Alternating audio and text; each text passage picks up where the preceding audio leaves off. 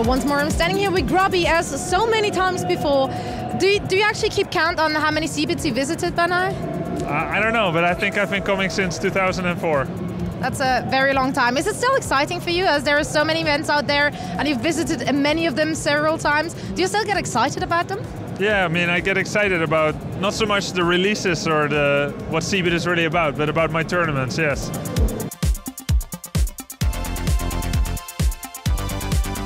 You feeling confident going up against all those players, and it is not Wings of Liberty anymore, but Heart of the Swarm? I'm feeling pretty confident in my preparations. I think I have very strong opponents, so it's difficult to say that I will definitely succeed. I mean, I have MVP Stefano. They're very strong, and then the rest of the players are also very strong.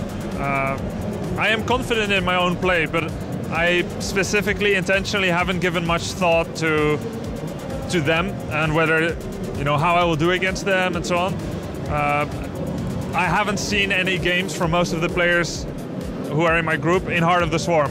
So the planning part has been very self-centered, not so much about them. So if I can play my own game and I can play well, then I think it shall go quite okay.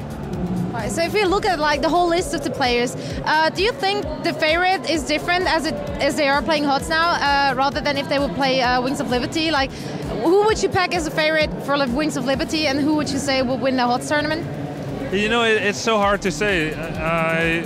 Like Yonghwa, he's barely changed his style from Wings of Liberty, but just the raw skill and strategy and timings and everything, it was still so good that he 5-0'd his group. So I think the very best players, they will continue to do well, but if they didn't practice Heart of the Swarm enough, that could be an Achilles heel, that could be their weakness. But it's not like it's a completely different game. You can still play roughly the same thing as before, or you can change it up a lot. It's pretty personal. And I think if anything, Heart of the Swarm offers a lot more options to everyone, but it doesn't mean the old options are necessarily bad. There's just a little bit of a different route in getting there. And more options, I think, is always very good, and I really like that part. How much have you followed so far? I mean, obviously you haven't seen the guys of your group playing, but there has been a lot of games already played. Was there anything which struck you as weird? Have there been weird strategies you've never seen before, as there haven't been that many HOTS tournaments out there yet? Yeah, I mean, this is the first big HOTS tournament, right? It's on LAN. For the first time, all of us are playing without lag, because there was quite a lot of lag. We're all playing on the NA server, on the beta.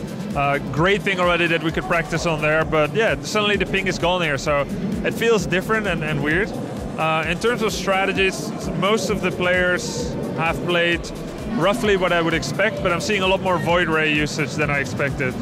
I know it's a good unit, but people are really making a lot of them. In terms of really being surprised, Socket surprised me with the way he's playing, very off-kelter, different timings, kind of unknown, and he surprised his first two Zerg opponents with that quite well. How is that for you? If you watch those games, do you take into account what they just did and consider that whilst you're playing against them? Or taking it into consideration for your upcoming matches? Or you just stay with whatever you had in mind before and go that route? That's a good question. I think beginning players often come to a tournament and they come there and they say, oh, this is the latest trend, this is the meta game, I should completely try to incorporate this quickly, because what I've been doing clearly can't be as good, because this really good player is playing such and so. I already got an idea 2 days ago when I was talking to some of the other Protoses that I had a very different view about how the matchups are being played, and I don't think it's necessarily worse. Of course, we'll see still, but I think I have a very different idea of some of the matchups, and I'm going to definitely play what I practice myself. I'm not going to make that mistake of switching it up to something that I haven't practiced a lot. I had a real big blast, so much fun at the IEMs this season, IEM Singapore, Poland, and so on. Great experiences, and it was made possible thanks to my sponsor, BenQ. So big love to BenQ, thanks for all the fun memories at IEM. Thanks to all the fans who voted on me. In IEM Singapore, I won Sick Nerd Baller. I saw the hoodie that was created, it's being given to me at this event, really cool. And I once again got reminded that it's because my fans voted for me I got that, and I got some sick Intel hardware at home. I won a BenQ monitor, so thanks to everyone who voted for me, and thanks also to all my other fans. You guys are awesome. I'm gonna do my best here to impress you guys here at this event. Thank you very much for taking the time. Of course, good luck in the tournament, and thank you guys for watching.